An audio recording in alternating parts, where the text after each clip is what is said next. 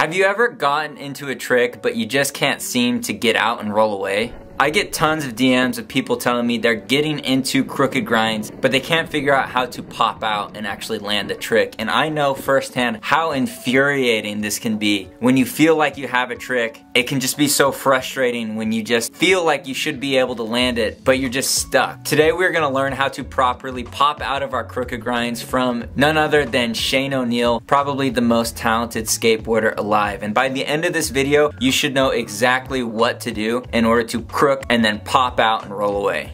If you like these videos, don't forget to subscribe. Also comment what you want me to put on the screen in the next video. The comment with the most likes will go up. So what is Shane Oneil's secret to doing an effortless crook pop out? We're gonna be using this clip today to break it down so that average skaters like me or you can pop out of crooks like Shane Oneil. So to answer the question of how do you pop out of crooks like Shane Oneil, first you need to understand how to hold a crook like Shane Oneil. In this clip, I want you to pay attention to Shane Oneil's front foot heel. Notice how his front heel side wheel is getting pressed between the board and the ledge. This is called a pinch, and if you don't do your crooks like this, it doesn't really count, at least in my book. This is the proper way to actually hold a crooked grind, and if you don't know how to pinch your crooks, you're not gonna be able to pop out. So how does one pinch a crooked grind? Well, the first part is pretty obvious. Look at Shane Oneil's front foot heel. All of his weight is pressing into that heel, locking that wheel pinched against the ledge. Step one is just to figure out how to feel that position of pinching with your heel. You can do this by ollieing up into a crook stall and learning what it feels like to put pressure on that heel. If Shane Oneil were to put any weight on his toe during this crook, the crook would fall out almost instantly. So now that you know about pressing down on the crook with your heel, the second part of holding a pinch has to do with the back foot. If you watch Shane Oneil's back foot, he lifts it way higher than his front foot, so his feet are uneven. You'll notice that none of his weight is actually on his back foot. It's just floating there, barely even touching the grip tape. In order to get a proper pinch, you need to get all the weight on your front foot heel and make sure to not put any weight on your back foot. If your back foot is pushing down the board, you're going to lose the pinch. When I roll up to a crook, the main thing that I'm thinking about is jumping up and getting all the weight off of my back foot, getting my back foot high and out of the way so that the board can come up and all my weight transfers onto that front foot, onto that heel to create that pinch just like Shane Oneil. Once you get all the weight off of the back foot, you will be sitting perfectly locked into that crooked grind. And if you can get into a perfect pinch every time, popping out of the trick is actually gonna come super easy. Now, how do you pop out of the crooked grind? Now that we can hold our crooks perfectly and pinch it in there, what's the secret to pop out like Shane Oneil? The secret is really simple. Watch Shane Oneil's back foot. Right as he's about to pop out of the crook, notice how he pushes his back foot down just a few inches and then lifts it up again. This is creating like a spring mechanism. Basically, he pushes down to load the spring and lifts up and his board pops. This will only work if you get all of your weight off of your back foot to begin with and get that perfect pinch. Then once you have all the weight off of your back foot, right as you get to the end of the ledge, watch how Shane Oneil pushes down, then lifts his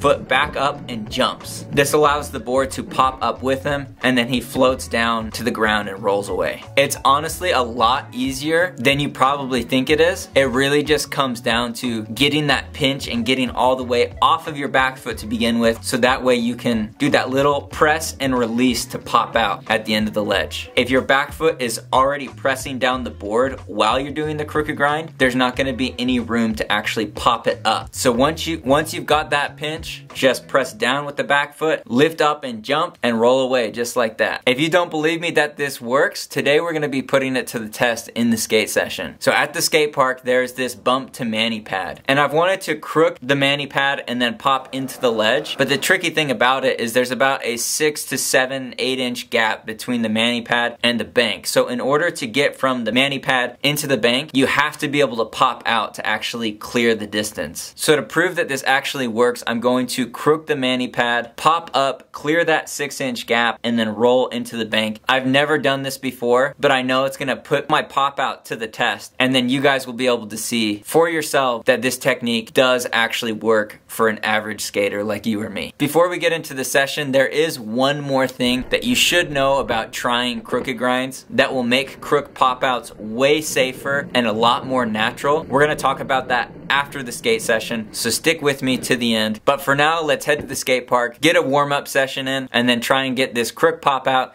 into the bank. Let's get it.